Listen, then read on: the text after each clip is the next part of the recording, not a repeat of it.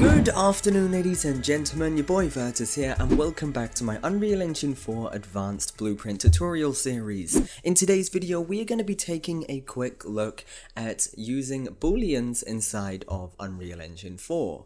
Now Booleans are probably going to be the most common yet most simple type of data or variable inside of the engine.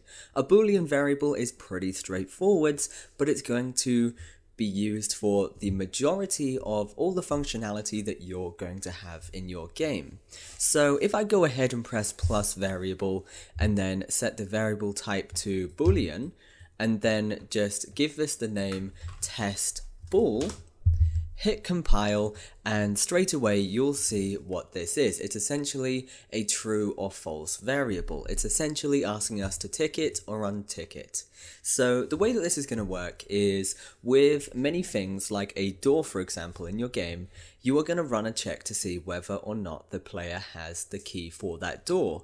And that's going to return as a true or false variable, a true or a false response rather, and that information is going to be contained within a Boolean data type.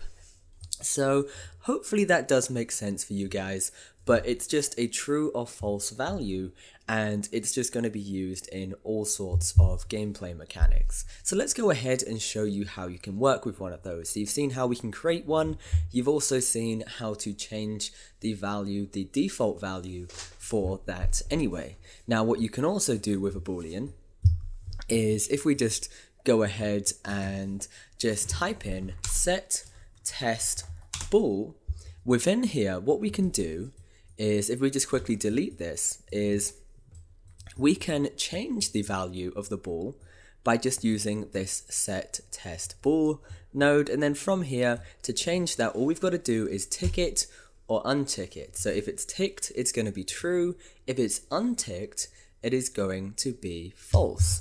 And then what we can do from here, so if you just wanted to find out what this variable is or what it's equal to at the moment, you can simply convert the result or the value of that after changing it into a print string, and you will be able to see it on the screen.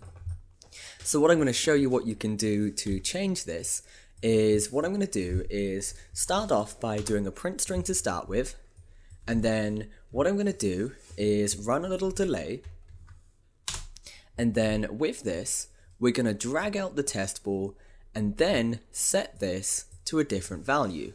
So if I click the variable in the bottom, in the left here, at the moment it's untrue.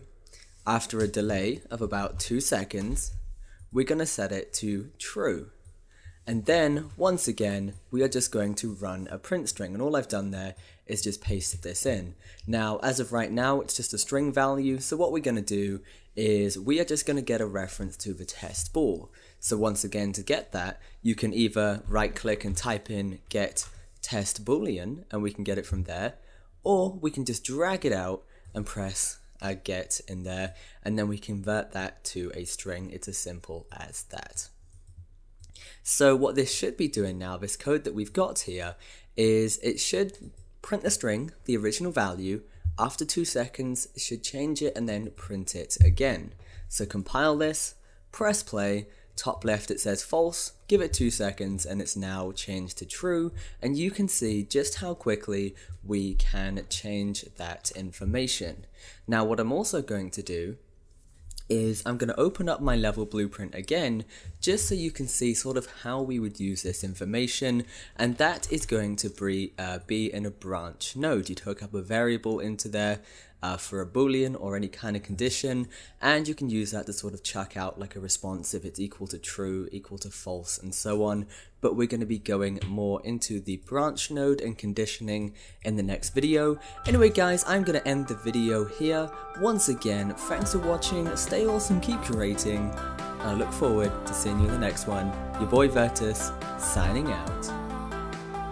This video was made possible by my supporters on Patreon. If you want more videos like this, check out my Patreon page using the link in the description. To stay up to date on new releases, make sure you follow us on social media.